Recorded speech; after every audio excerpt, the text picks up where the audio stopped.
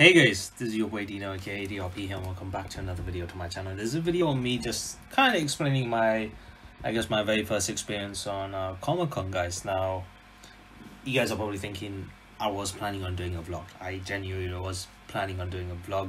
However, it became so hard to record stuff within the Comicon because it was so crowded. You could barely hear my voice. At all. So it got to the point where I just couldn't, like any of all the videos that I've just recorded. It's just you can't hear my voice at all, and I talk about a lot of stuff. It was cool, don't get me wrong. It was very cool, and I really wanted to share it with you through as a vlog, but I just couldn't because like I said, you couldn't hear my inputs, anything I said. There were times where I was just moving my mouth, and because of the huge background noises around, you won't be able to hear me, which is why I feel like when I'm going to do a vlog for, let's say, a Comic-Con in the future, I really need to set things up, like have a mic as well at the same time, and that way that would help you guys actually hear me properly. Despite the noises in the background, it makes it so much better. But unfortunately, none of the videos are going to be viable. Unfortunately, is what I'm trying to say. This was my very first time going to a Comic-Con ever in my life. If you guys are wondering, I had a blast. I actually had a blast. It was absolutely amazing. I knew people were going to cosplay. It's the if you guys are wondering which Comic-Con I went to, it's the MCN Comic-Con in London. It was actually really good. Like the arena they got for it is actually not that far from my place as well. And the venue was humongous. Like I was seeing it from the outside. I'm like, I went with my brother-in-law, and I was like, yo, is that the venue they use all the time? They were like, he was like, yeah, it's a pretty big venue. I was like, damn, it is a huge venue, guys. So we managed to get the tickets and whatnot. They give you this card, and you have to activate it. The card that you get after you present your tickets that you bought online.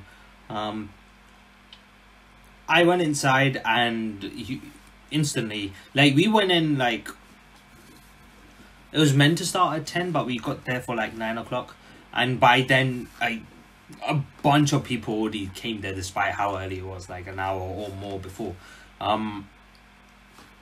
Even though people will get to go there early, things didn't open up until after 10 o'clock. And so we went there quite early, so I was like, cool, let's check it out. And if you guys are wondering, I did go with this. Well, I had my Mastered Ultra Instinct Goku hoodie. I was wearing that in the Comic-Con. I had to do something. I did want to cosplay, I'm not gonna lie. Unfortunately, the timing was an issue, since they asked me with not many days remaining, right? So it was very hard to get cosplay out of the way, but I do really want to do another a cosplay in the future for Comic-Con. But yeah, as I was saying, the Comic-Con was amazing, like full of amazing people. Like, the people there are actually very nice and very approachable. That's one thing for sure. At least the people that I've interacted with, absolutely amazing. Like, they would if you ask them, can I take a picture of you, or can I take a picture of you or with you, they are more than happy to do that. That's completely fine. In fact, I don't know if I've got this. Let me show a photo, because so basically I was going through the stores. So basically this is just one huge section. Like, it goes from, I don't know how to explain it. It's humongous, right? The space is so humongous, and there's like so many stalls. And to go through that one side, so there's one side here and then one side there, and then in the middle there's kind of like food stalls, drinks, and whatnot. Costa shop, there's a Costa shop, and if you want lunch or anything, you can do that. But at the side is where all the Comic-Con stuff is happening, and then there's the cosplay event, and then on top of that there's like the photographs with guests that are coming to Comic-Con, and then on top of that there was like screenings for the My Hero Academia movie, the new one, World Hero Mission, along with Q&A with a few people. There was even going to be a conversation between the Anime Man and CV Dog. I can't even remember the dude's name. Both really big YouTubers within the anime community, and they were gonna have a conversation in a Comic-Con, whether it's gonna be online or like face to face. I don't know. But unfortunately, me and my brother-in-law left by then. But yeah. So the stores was like so huge, and to go through all of them, it took us at least a good half an hour to 1 hour. Like, there was so many things to check out, and I had an absolute blast watching it. Let me see if I can show you the picture though. Come on. So yeah, there you go. Okay, so as I was going through some of the stalls, I came across some individual ones. So one thing that tends to happen is that in these conventions, a lot of the individual artists, designers actually come in to show off their own artwork and whatnot, and we could either buy the ones that they have in store, or we could take their visiting card, business card and whatnot, and then ask them for any custom made stuff. So as I was there, I saw I saw some Apex designs. I was like, is there any other Apex designs? Because there was only Valkyrie ones, and then she goes, no, the other ones have been sold out. And as I was talking to her, I saw someone come in with a Bloodhound cosplay, and I was like, no way, that's Bloodhound. Nah, I need to take a picture with you. And it was actually a girl, so I was really impressed that she actually came, she was actually able to get all of this out. She was like, sure, and I took the picture with her. It was, she was amazing. And even the girl who was in the shop at the time talking to me, the person serving me, even came out and said, can I take a picture of Bloodhound as well? So I got her phone, took a picture of her. She really likes Bloodhound as a Apex player. I mean, Bloodhound's probably one of the most effective, Apex legends out there, Apex characters out there. I mean, I'm someone who mains Fuse, but Bloodhound is really good. I used to use Bloodhound a lot when I started the game. But yeah, there was so many stores for people to show off their individual artworks and whatnot. A lot of anime stuff, like anime wise, there was a bunch of stuff, so many stuff. Do you know what it is? There was so many amazing stuff that were there that my hands started itching, and it took me everything I had in my ability to not buy every single thing in in the Comicon convention, because not only were the things that I saw were really nice and really cool, it's actually a lot more cheaper than I thought, especially figurines, guys. Figurines, there's I saw a bunch of figurines. I saw All Might figurine, Endeavor figurine, Super Saiyan 4 Gogeta figurine, Goku Black figurine, Deku, Bakugo and Todoroki World Hero Mission figurines, and the prices were much cheaper in Comic-Con than it would be outside of Comic-Con, because there was a time where I went to Camden Town, I think, and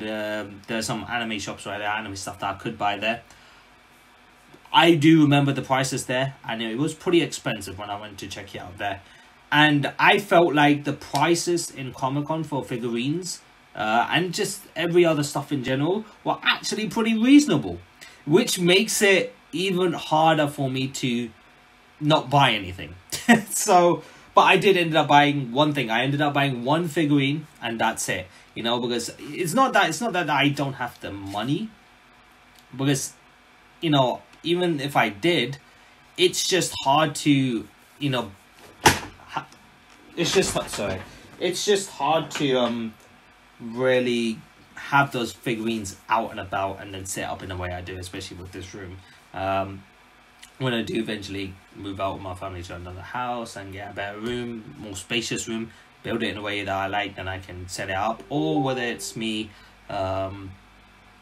moving out by myself, getting a new place, and then, going that way to get it, I will eventually buy like a stand dedicated just to mainly anime stuff, whether it's just magazines, mangas, because I've showed you guys during the live stream that I've got the Death Note manga, complete manga set, or whether it's figurines, whether it's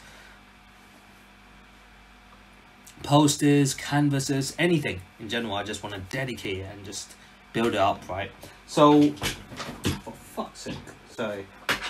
So there was this you know, there's a store there where there was this raffle. There was a specific raffle, right? And next to that raffle ticket, there's a bunch of canvases that they've already created with a lot of Pokemon art. There was a lot of Pokemon art there. They were very beautiful, by the way.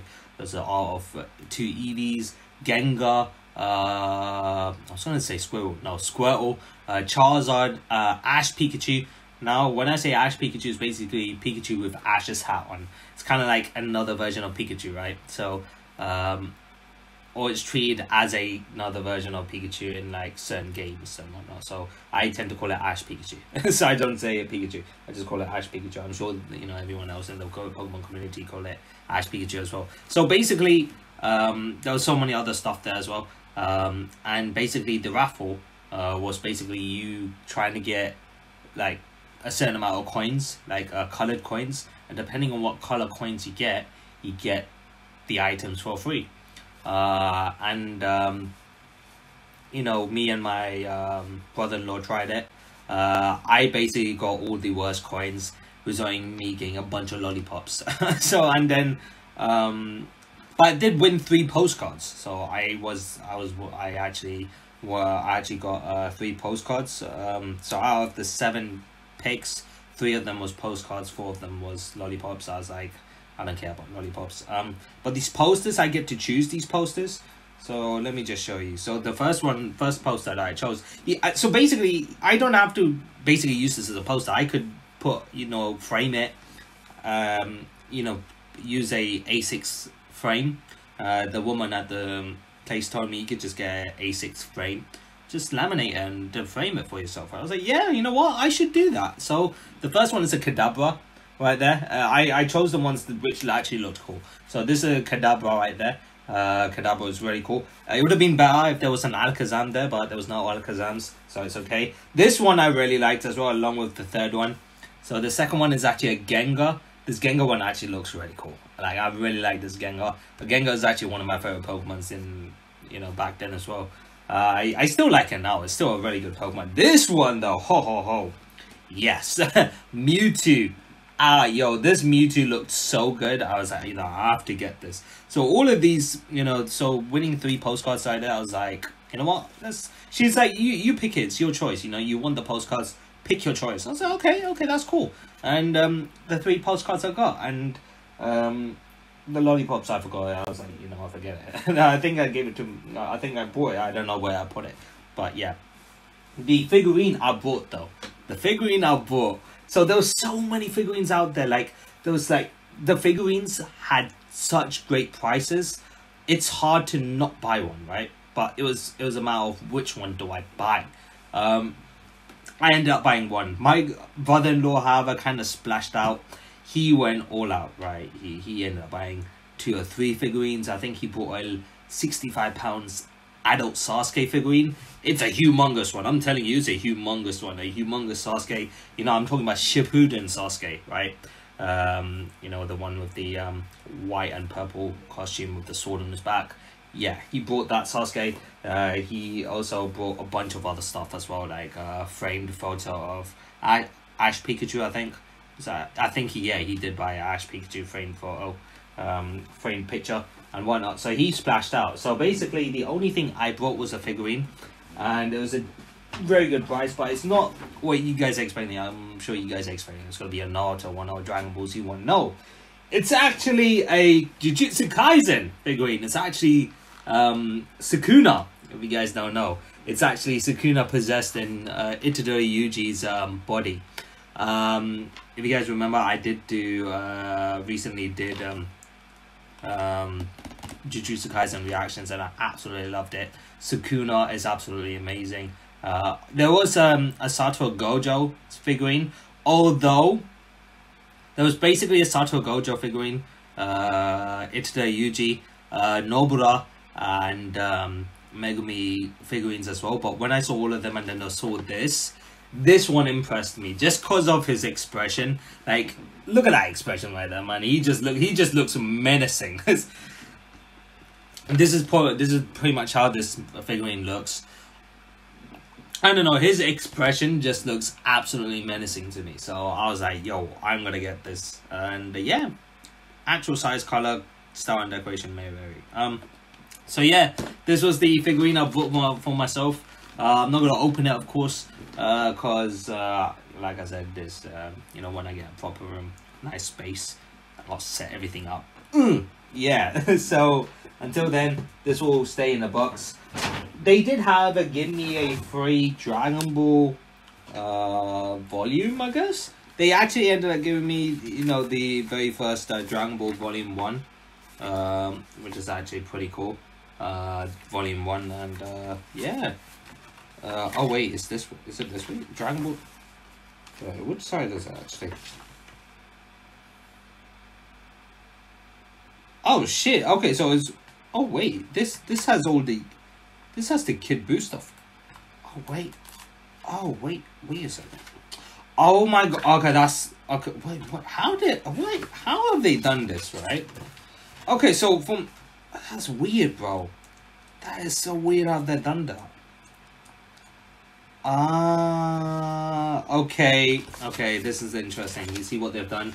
So they've kind of printed the very first volume of Dragon Ball, and then the very first volume of Dragon Ball Super. So it's kind of like the first chapters, you could say, the first chapter of Dragon Ball, and then the first chapter of Dragon Ball Super. Which is why I was very confused. I'm like, what the hell is going on here exactly? That's what's going on, bruh. Why did they do that? That's so weird, the way they've gone ahead and done that. Okay, that's very weird. The battle continues in Dragon Ball Super Volume 1. Yeah, so the Dragon Ball Super Volume 1 starts off from when Goku defeats Kid Buu, and then Earth is back to peace, I guess, and Goku's just there working in the farm, I guess. And then this Dragon Ball, obviously, you guys know what Dragon Ball is. So that was a free book right there, so that was cool. Crayons. So, I mean, these were like the free stuff. They also said that, oh, you're going to be entered into a raffle. Come back later around 3 o'clock, 3:30 for the winner. That was like, and my brother-in-law said, how many winners are there gonna be? And they just said one winner, and I'm like, bruh, do you know how many people came to buy in that store? And you're telling me there's only gonna be one winner? Nah, man. We left. But yeah, we went there. We had some food and drinks as well. I had a good time. I had a really good time for my first experience in Comicon. It's actually really good. Like, everything there is amazing. Like, everything is very fascinating to look at. And one thing I've realized is one day is not enough for the Comicon. Comicon normally goes on for like 2 to 3 days, right? Sometimes you probably need 2 or those 3 days to actually check out every single thing possible. You know, one day isn't enough. That's my opinion when it comes to Comicon. One day is just not enough. You know, the hardcore Comicon fans will probably come in, you know, stay at a hotel and go all 3 days, right? Which is, I commend that, you know, passion. And even if it's a one-time thing, I might not mind doing that. I wouldn't mind doing that, even if it's a one-time thing. Probably will be a one-time thing, but I wouldn't mind doing that. You know, going all 3 days in Comicon. Because I actually, you know, despite being so fascinated and despite being it my first time, so I was struggling to know where to go, what to look at, and what things were there, I genuinely had a good time. I really did. With my brother-in-law as well. And I feel like Comicon is also a place where it feels like it'll be a lot more enjoyable the more people goes with you. The more people you go with, or the bigger your group is, when you do go to Comicon, the better it is, in my opinion. Like, it's a lot more fun that way. Like, me and my brother-in-law, we kind of like skimmed through the places. Even though we went around like 3 or 4 times, we went in at a reasonably fast pace. And I was like, if we were in a bigger group, it would be a lot more relaxing. a lot more, we take more time to, you know, check out things and appreciate things, right? Because my brother-in-law was kind of running low on sleep as well, because apparently he didn't finish work until like 3 or 4 o'clock in the morning, and he came back, he went back home, slept for like 2 hours, and then came so that we could go Comic-Con. So yeah, he's kind of running low on sleep. So yeah, it was amazing, absolutely amazing. I had a blast in Comic-Con, and I feel like next time I go there, I'll be a lot more prepared.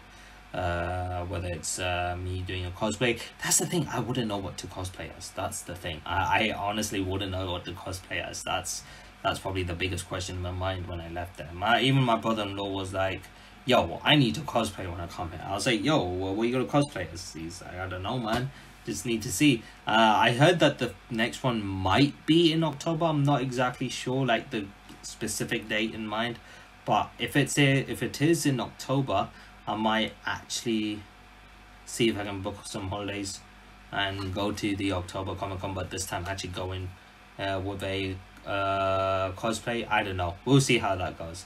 But yeah, that's pretty much my experience with the Comic-Con right there, MCM Comic-Con. I'm sorry once again for not being able to show any footages, because as soon as I got to the Comic-Con, it just, like, any of the footages that I had, you couldn't hear anything. Like, it was so loud. I just didn't make, I in a way, I underestimated it. Because the thing is, Comic-Con didn't happen last year because of COVID, from what I remember. You know, my brother-in-law said it was cancelled due to COVID. So if I'm right in saying that this is the first Comic-Con running since COVID times, it was very packed. It was very packed. But at the same time, he also said that there was not as many things as he expected, because the year before last year, he said there was a lot more things going on in Comic-Con. There was even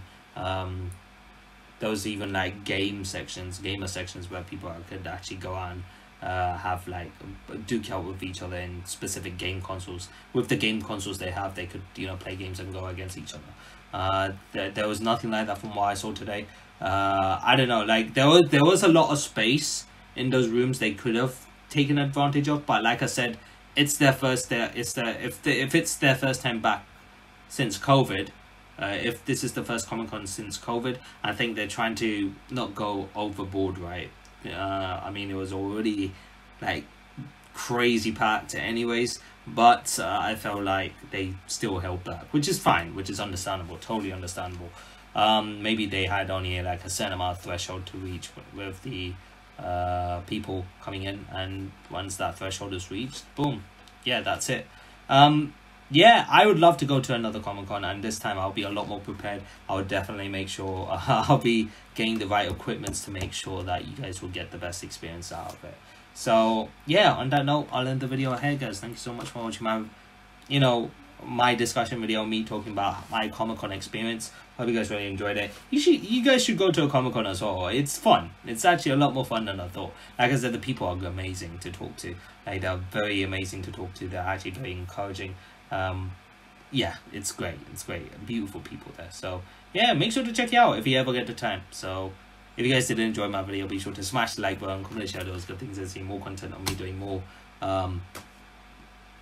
I guess discussion videos like this in the future. However, if you guys are new to the channel, consider hitting that subscribe button, join the DRP guild today so you won't miss a single video from my channel, whether it's reactions to, or whether it's videos to me discussing about things, or any other vlogging videos, which I did try today. I've really tried, guys. A part of me is really frustrated that I couldn't put this out for you, because you could barely hear me when it came to the Comic-Con convention. So yeah, any other videos, main content series, good to see on this channel. So be sure to comment, subscribe, and most importantly, have fun and join the journey with me. So as always, guys, this is your boy Dina signing out.